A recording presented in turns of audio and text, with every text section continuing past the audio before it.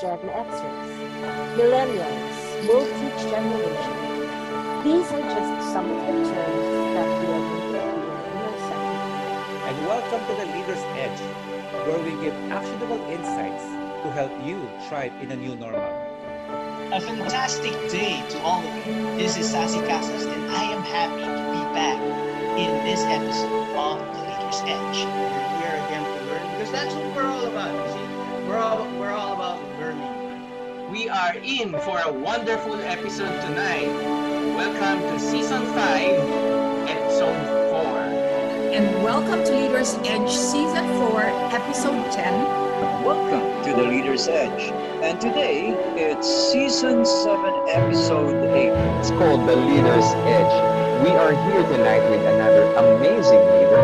Good day, everyone across the world. Welcome to the Leader's Edge. Welcome to the third episode, Season 5 of the Leader's Edge. Welcome, Episode 8 and Season 8. Imagine 8, a very special lucky number. And we have an extraordinary guest. She is known among the image consultants worldwide, and why not?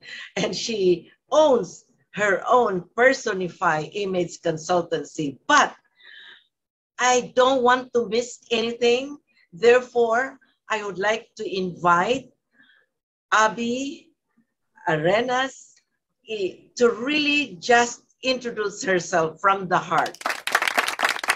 Hello, Dinah, and hello, everyone. Thank you for watching. My name is Abbygale Arenas-de Leon, and I am a mom, an image consultant, and now a breast cancer survivor. So that one I'm very, very proud of, guys.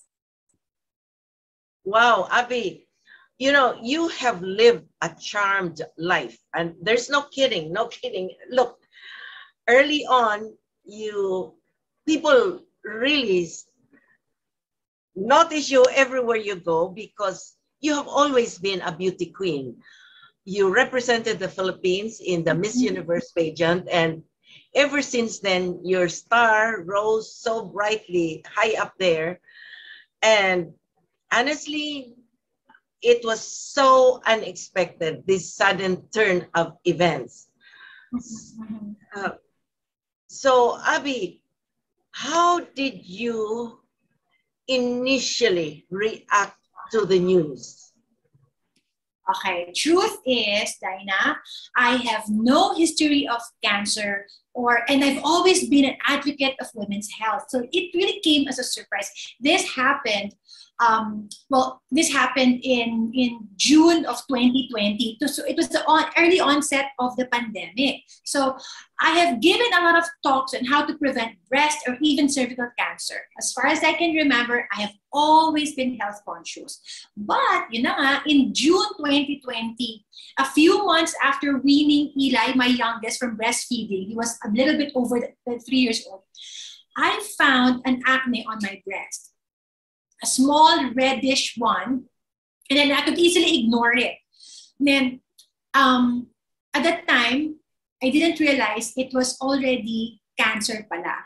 So I was diagnosed with stage 3 breast cancer with HER2 positive. So it's like my body has cancer and a special factory for cancer. So sometimes, you can just kill the cancer cells, but on my part, we have to kill the mother factory of cancer cells. So that was so devastating. So for me to get better, we had to do chemo for the cancer and targeted chemotherapy for the factory of the cancer.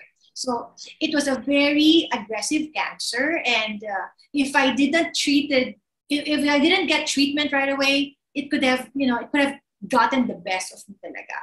So I went through the lowest stage of cancer, but of course, what kept me going, well, somehow the words of Father or Boss, he said, the snowstorm lasts forever.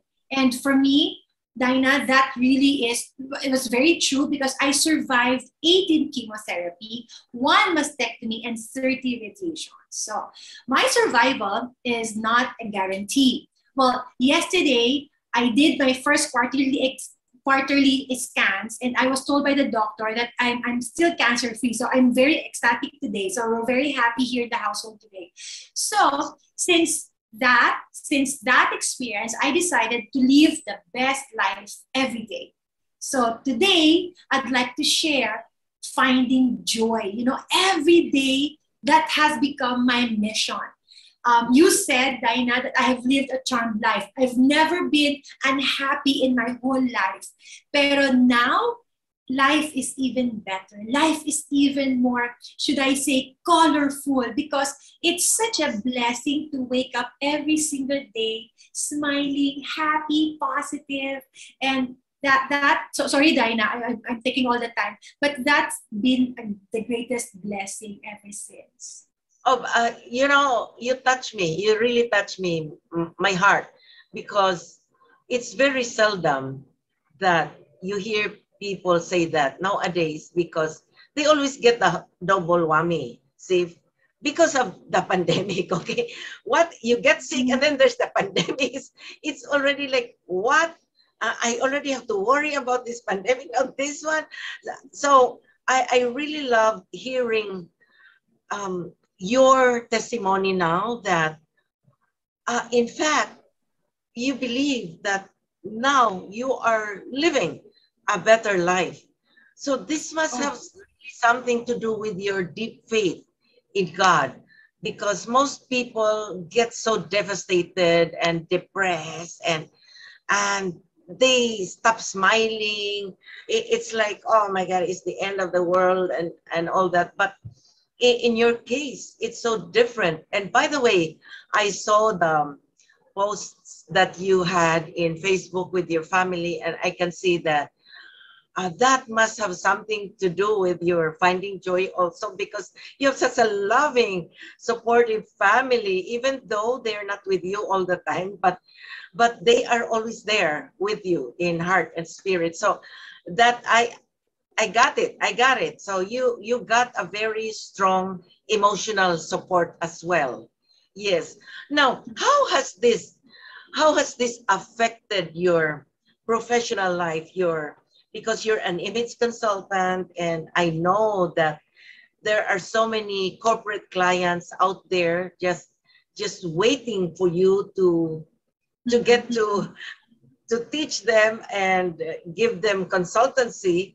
So how did this affect you? In other words, how long was the hiatus? That there's got to be a hiatus because of the treatments.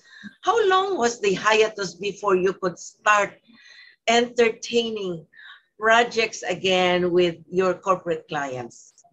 Dinah, you'll be surprised. I did not stop working. Wow.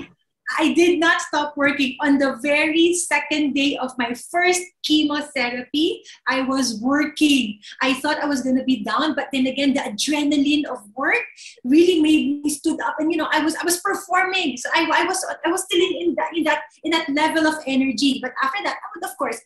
Pero on the second chemotherapy, I lost my hair. I lost all of it. I lost all my eyebrows, and then, but I think it's the adrenaline. You know how it is, Dinah, di ba? Pero every time we work, it's like a performance for us. So I was still doing webinar. And then when I lost my hair, I started wearing wig. And it was about this short, and nobody noticed that I was wearing wig. That's the funny part. So Zoom was very forgiving with my wig at the time, and no one can tell. Well, some close friends, they knew what I was going through, but the clients did not need to know. So sometimes the HR connect, I will disclose, but then during the performance, no participants would even ask me anything about it. Now, it's a little difficult on my end because we talk about image, we talk about beauty, we talk about the importance of presence, and yet here I am, parang nakawig ako, pero in my heart, I'm still being authentic, because it's still what I believe in. Even if you're feeling down, even if you're feeling, sick with all these medications, I still have the energy to put up the best for my clients. So I think that's one learning na ngayon ko lang i-disclose. This is my only chance that I can disclose it to everybody. So in last November, when I finished all the treatments and I got a clear PET scan, I decided to give a webinar to all clients, to everybody, to all the people that I know, what I've gone through. So I told them the story. So a lot of people were shocked because they didn't even notice that I was going through it. Pero the hiatus, I think there was one time, a month and a half, I wasn't, pero I still did a couple of jobs, pero it's not as much. So in that 1 month and a half, that was during the radiation. I found it to be very difficult sa akin in radiation because we did it every single day. I had to do it every single day. So Monday to Friday, and then the rest would be Saturday and Sunday. So that was a time wherein I couldn't make myself really, move and ang hirap mag-makeup, pero I did it. I think I did 2 jobs during that radiation treatment, pero I didn't feel like I really stopped working. Even when I was vacationing in the US, I was in the US January to March, and I was working there, guys. And I'm just very, very happy that clients would still consider. Tapos one time, I was giving a lecture, ganyan, and then I got confused with the time kasi nga kumbaga I was working at night time and morning sa Philippines. Tapos okay, so let me have my dinner. Ganyan. Tapos sabi ng isang estudyante parang, "Miss, you mean lunch?" Then I had to explain that I'm in the different time zone. So I am so blessed that I still get to do what I love doing. So indeed. I got to say amen to that because one of our consultants, Abby, has cancer. Although hers is cancer of the blood, leukemia. And she really is flat out. And there were times when the client, of course, it's been scheduled and rescheduled because of the chemo, but she definitely did not have the energy that you continue to have when you were having all your treatments. She really, really had. That's why we had to get somebody to assist her and do part of her webinar because she could hardly move. And we had to reschedule many times. Even doing reports, she could not do the report. So what I'm saying is, truly, Abby, I consider it a great blessing from the Lord that you were able to continue doing what you love to do in spite of the treatments. And even when you were in America, that is so extraordinary, fantastic. I'm so happy for that. I praise God for that. So, Abby, as of now, are you considering doing other things other than just image consultancy, or are there other projects that you are thinking about in the future? Well, just now before this interview, I was on a meeting with a client who are going to have a face-to-face programs already. So I'm so super, super excited about that. Wow. So right now, well, there's also a book. There's also a book involved. Me and my dad wrote a book. It's all about adolescence, and it's all about parang turning turning face. So we have that in the pipeline. And then I'm just preparing for the face-to-face program. So that's where all my energy. Tapos, guys, after all the pandemic, the cancer, now I am facing, you're gonna hear this for the first time because I just got this yesterday. I'm facing another difficulty. I recently learned that I am on a menopausal stage. Kaya pala, I've been getting all these headaches, all this ganyan. So because of the chemotherapy that I've received, I'm going through early menopause. So ngayon, ito pa yung nararamdaman ko. So, but still, I am not devastated, nothing like that. I'm still very hopeful. I'm still I'm still in a good place. Yes. You know, Abby, other than your faith, I do believe it is your positive attitude that brings you up, wakes you up every morning, ready to go jump out of bed and really do all those things. And you know what? You project that. And that's the reason why your clients love you and all of your participants really adore you. I know that because we have been together for the longest time at AICI, Association of Image Consultants International. And it's not only in the Philippines, Abby, you are so well respected and in demand. And as far as consultants, image consultants all over the world, they know you and they love you. And that's, and now I realize it goes beyond beauty, Abby. It's way, way beyond just beauty of face and beauty of voice and posture. No, it's your spirit, it's your positive attitude, it's your kind heart, and that's what makes you stand out among many, many other image consultants around the world. Now, because of course of the pandemic, and it means with the cancer, that would be considered a comorbidity. Did your doctor give you some kind of tips or guidelines on what precautions or what things to do to avoid possible getting hit by pandemic or any other sickness that, you know, because you just went through this really struggle with cancer, but it wasn't really a struggle because of your spirit and, you know, you kept it high.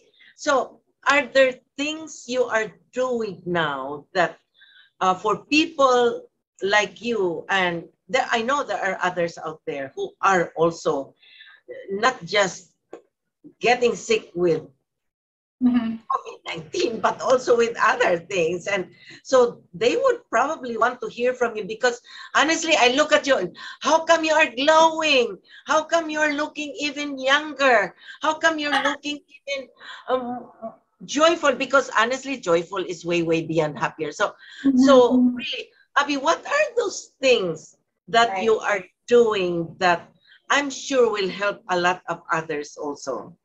I am prepared for this right now. So I made a list actually. Okay. Now, first things first. Of course, I've always been healthy since time immemorial. I've always been healthy. I've always had my green juice, you know, my fruits and my vegetables. Of course, I have to take care of myself. Diba? And then I was told I need to exercise more. So I'm going to do that. So no problem. But my doctor said my positivity made me win the battle by 50%. Sabi niya. Wow. Sabi niya, because of your positivity, half of the battle's already won. And I was like, oh, so happy. So now I actually prepared 5 simple ways to be that positive, to be in that positive attitude. So if I may share, Dines, okay, kwento ko lang. Okay, number 1. Okay. My first tip on simple ways on how to keep a positive attitude. Number 1, surround yourself with positive people.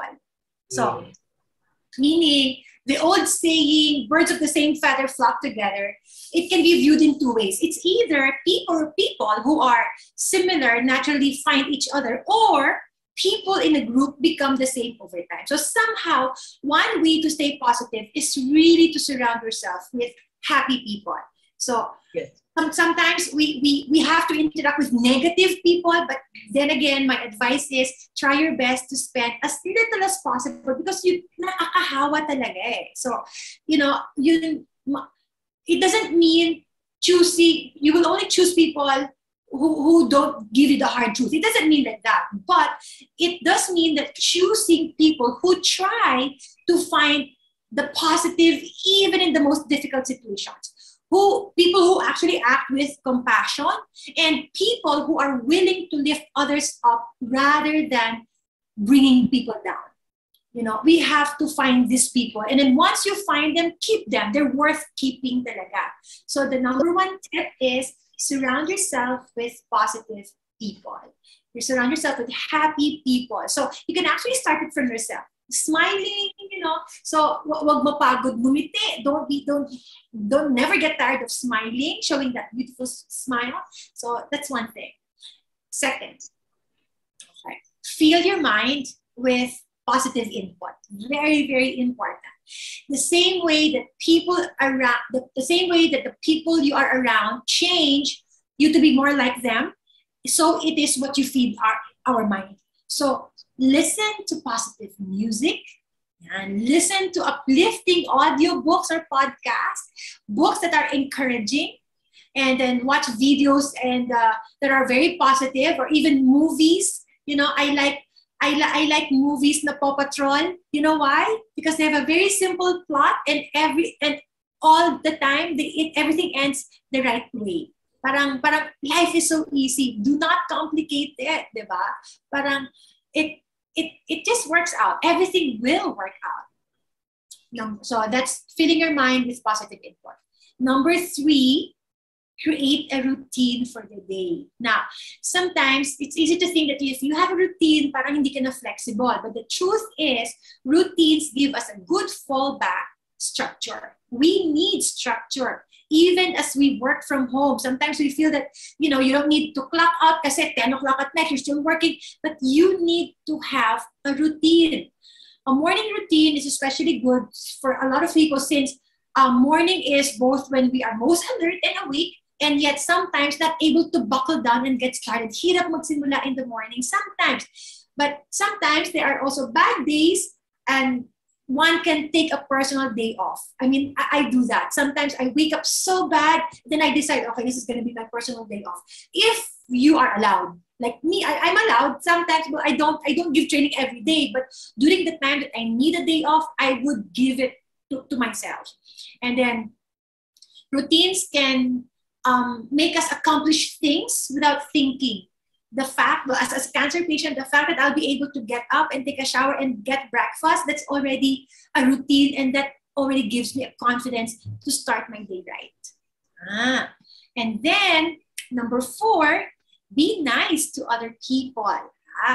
If you are making nice, if being nice to other people is a regular thing, then it will become a cycle of generosity and happiness. And it can actually make us feel good. And then it can cause the feelings around you. And that's exactly what I mean when we don't want any negativity. Because negativity feeds on more negativity until it becomes overwhelming. So anxiety. So be nice to other people and just watch them to pay it forward. It's a very, very good sight. And then finally, number 5, practice mindfulness. This one, I have discovered this during the cancer time wherein I realized that mindfulness is a natural state of being. So throughout our lives, we have been, frequently we don't realize that we are in it. Let's say, Dinah, if you get up at night and then you try to listen, para ano yun, then you really focus your hearing, you trying to hear on what's going on. That is mindfulness, meaning nothing else matters except for that very particular sound that you're trying to find out.